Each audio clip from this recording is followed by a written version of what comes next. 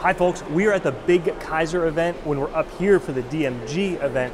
And one of the things I really have become fascinated with is tool presetters. So what are they, what do they do, and what can they do to help you make better parts? This is actually pretty cool. So we are here with Patrick Craddy. Thanks for having us, Patrick. Walk us through, this is a Speroni. This is a Speroni Tool Presetter. Okay. This model specifically is the Magis.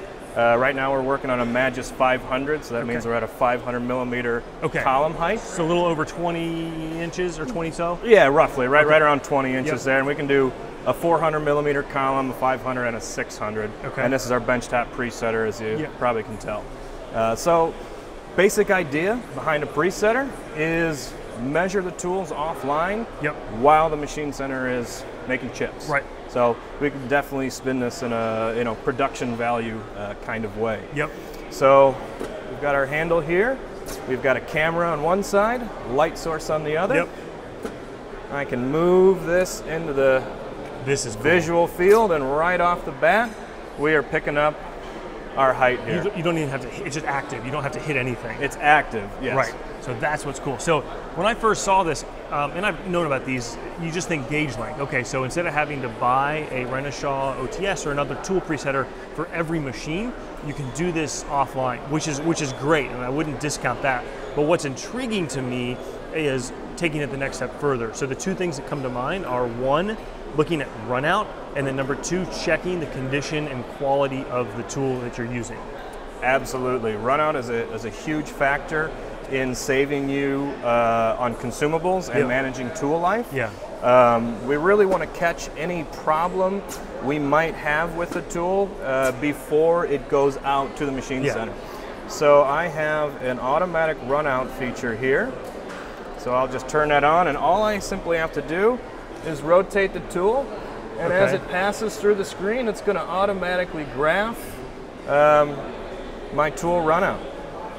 Okay, so it's going to show our difference. That's showing, okay, so min-max diameter with the delta being so that's 6/10,000ths of an inch? 6/10,000ths of an inch. Right now we're running a used drill, so. Okay, no, that's fine, just curious. So yeah, we definitely want to know what that's running and if it's time to change it out. If I were about to run this, I'd probably change that drill out. Yeah, no, so this is a really big deal.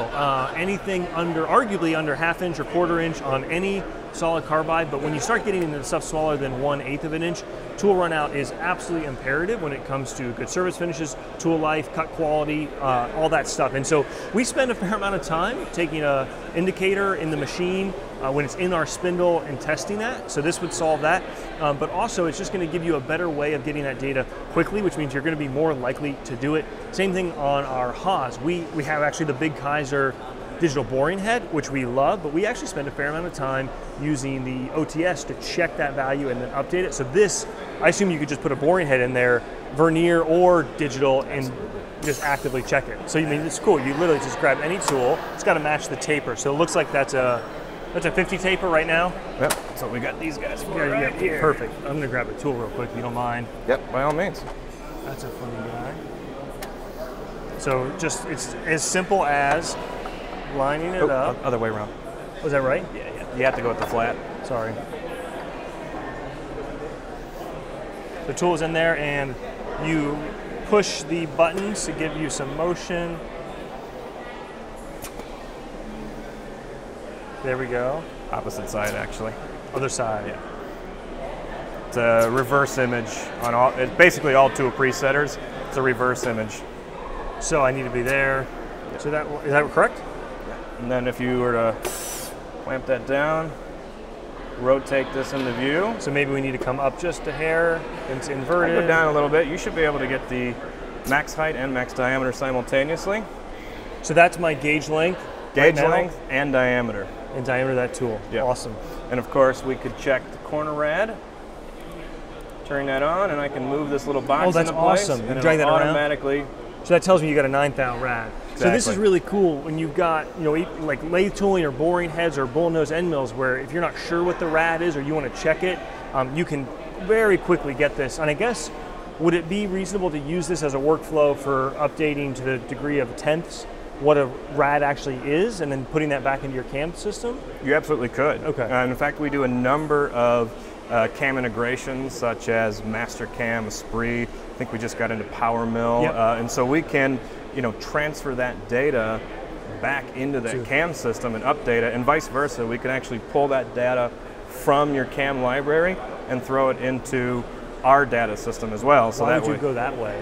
Well, otherwise, if you wanted to make a nice tool setup list, there's no reason to have to do that data entry twice.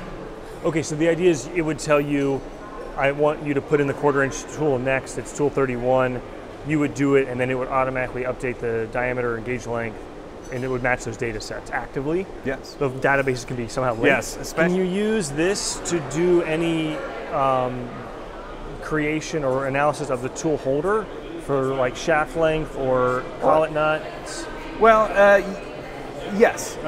So for example, if you want to measure, let's say you want to make a 3D solid of that holder, we can do that. Now, we're always going to recommend you do that with a fully automatic presetter, because doing that manually is going to be a bit painstaking.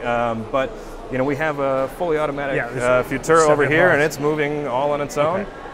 And so you can tell it start at the bottom of the V groove, even finish at the top of the tool, and it'll render a solid that you could then send to like an anti-collision software, and they can run that simulation, or even send it to Mastercam for like your 5-axis surfacing and blending simulations. When it looks at Runout, is it measuring Runout at the widest? It's measuring Runout at where you're looking at the tool. In other words, could you look at Runout on two different lengths of an end mill to see where is the Runout increasing as you increase the? Absolutely, and there's multiple ways to do that. We have our automatic Runout function in there, like we saw earlier, but we could even just do it manually if we so choose. We've got a number of these macros, so I could, for example, just put a point in the screen, and I could then move. Check it there. I could move that camera to wherever we want, and we can then check that Runout at whatever position we feel like. Or we could use this macro and go into the automatic Runout function, and we can check it that way as well. So this is something that we've started to become a lot more conscious of, is tool life.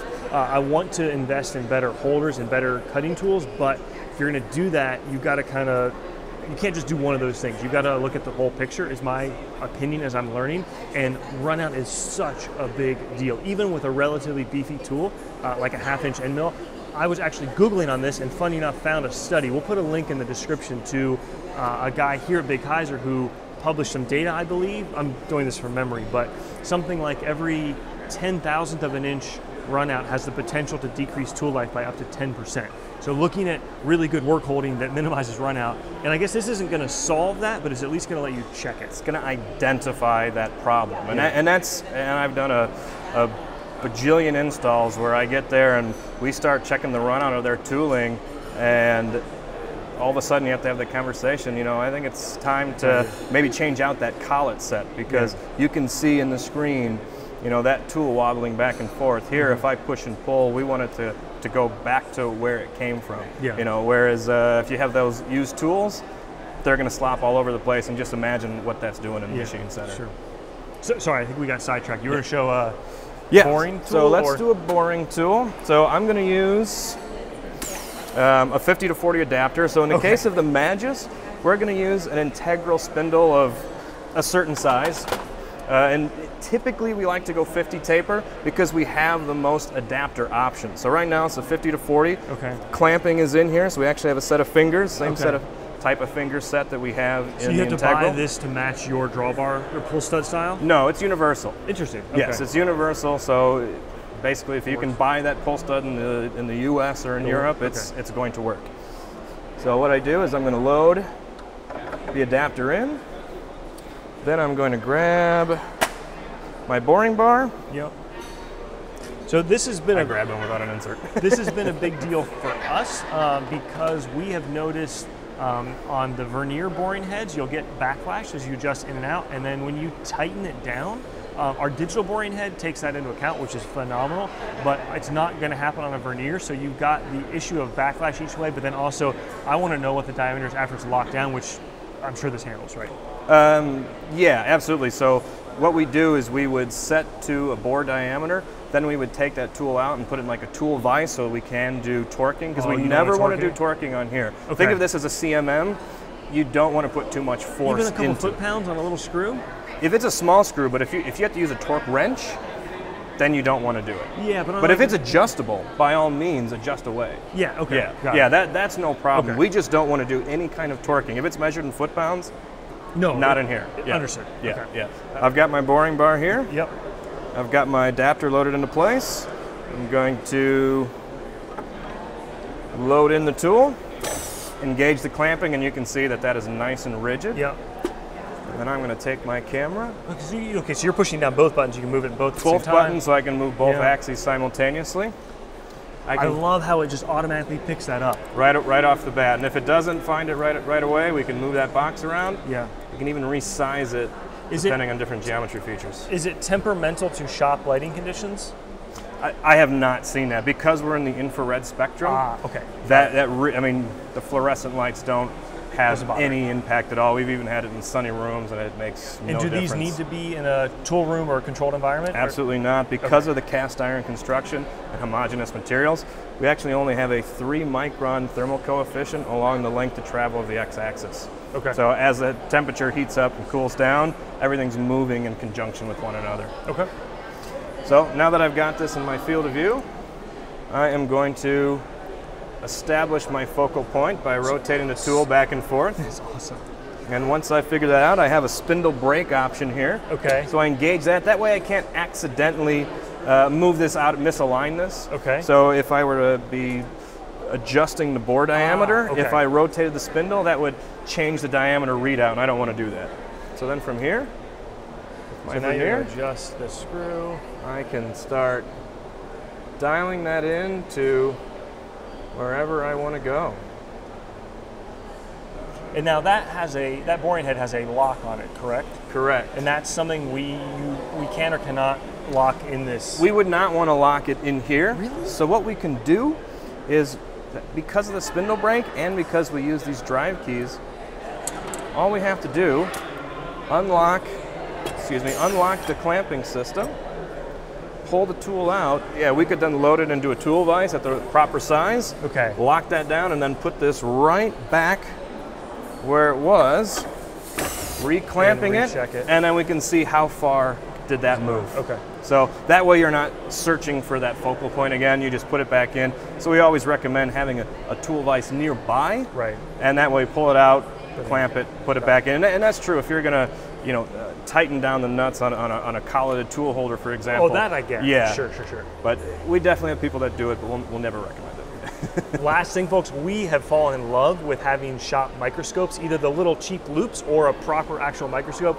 But last thing that's pretty cool on this is watch how this changes from a black image immediately to a proper image of the cutting tool, and you're now able to do, you said it's 45x? Right now it's our standard 45x magnification. So you're able to very, very quickly see, for us the concern is if you accidentally rotated an insert to a previously used cutting edge, and you're able to jog around and see that beautifully. Last question is, talk to me about accuracy on how accurate it's able to measure tool runout, especially on where I'm going to use this, which would be for really small finishing tools, shorter gauge length. What kind of accuracy does this have? So accuracy of the Magis, so resolution is 1 micron. Okay. Repeatability is 2 microns. Okay. And TIR at top of travel top of travel. Okay. Top of travel is 7 microns guaranteed. Yep. We oftentimes get better, but guaranteed 7 microns. Awesome. So that's about 3/10. Awesome. Yeah. Patrick, thank you very much. Appreciate it. You're very welcome. Thank you.